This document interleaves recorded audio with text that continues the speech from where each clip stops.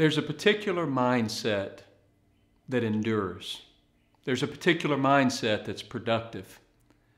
There's a particular mindset that fulfills the will of God. And so today, I want to answer the question, why is the right mindset so very important for your leadership?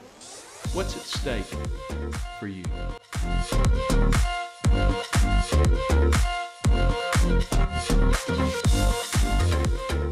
Hey there, I'm Ryan Franklin, and this is Church Leader Made Simple, and I'm here to help you get the clarity needed to move your church forward. I'd love for you to join me weekly. Just hit the subscribe button and the bell to get notified as soon as I post a new video. And without any further delay, let's get to it. Today I want to talk to you about a leadership mindset.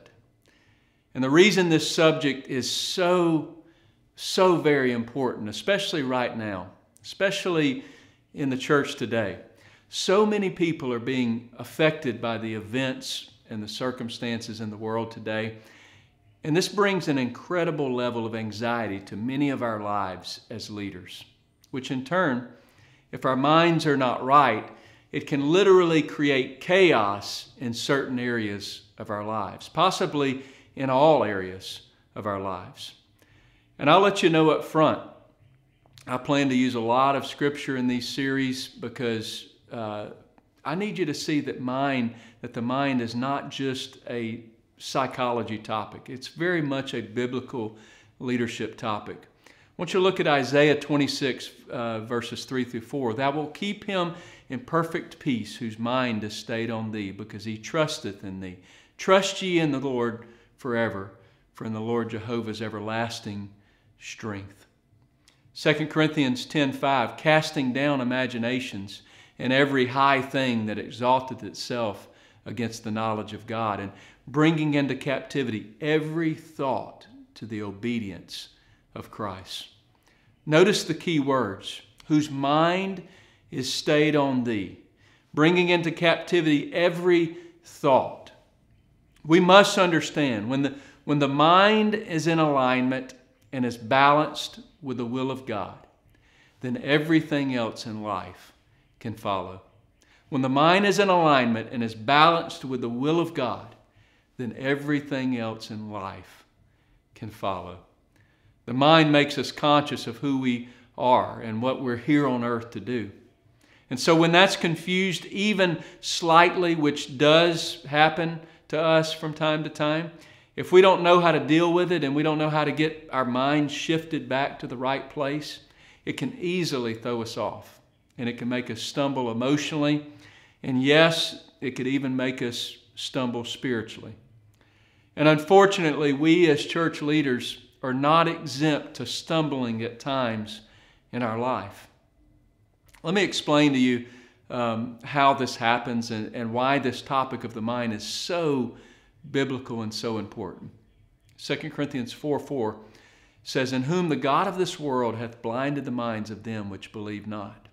So from the very beginning, Satan, who is the God of this world, has made it his personal mission to attack the minds of unbelievers. But it's not just unbelievers. That's his goal with believers as well. That's his goal with you.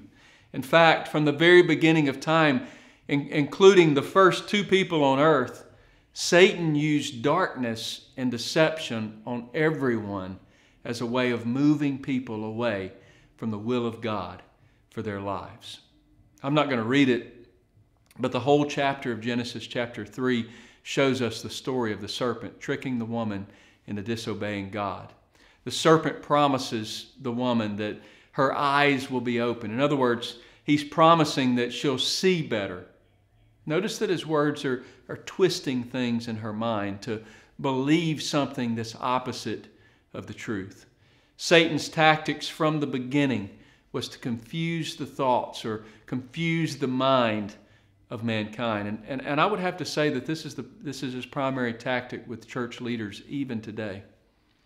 Romans 8:6 says, for to be carnally minded is death, but to be spiritually minded is life and peace. The problem starts within our minds. And there's nothing Satan would love more than to continually and progressively deteriorate the minds of church leaders to a place where we eventually find ourselves in a carnal state of mind. Please understand that I'm not saying that everyone who struggles mentally or emotionally is going to end up in some bad situation. I don't believe that at all. But do understand that if we don't give attention to our mindset on a regular basis, if we don't care for ourselves mentally and emotionally, we could be setting ourselves up for the opportunity for failure. But at the very least, we're setting ourselves up to not be able to live up to the potential that God has strategically placed within each one of us. I want to not only live in the favor of God, but as a church leader, I want to accomplish the perfect will of God in my life.